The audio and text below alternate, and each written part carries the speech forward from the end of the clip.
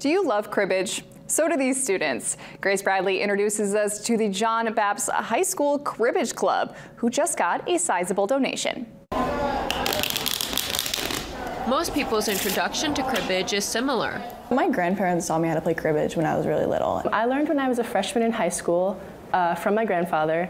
My mom taught me when I was probably 11 or 12. I was around 5 years old, and my grandparents taught me how to play. With the newly created Cribbage Club, students at John Bapst High School can play with peers. So we just really wanted to start this club to get people playing cribbage. That was really our motive. We wanted to have an area and like a space dedicated to playing cribbage weekly.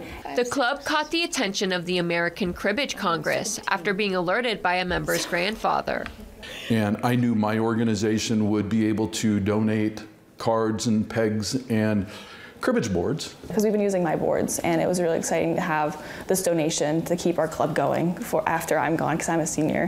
The club was gifted 10 boards, along with pegs and cards courtesy of the organization. John Bapst Cribbage Club is one sign of the game's cultural resurgence, but the students honor the generational connections cribbage creates. Had she not, that would have been a double skunk up here. One thing my dad always says about cribbage is that it's an easy game to learn and it's impossible to master.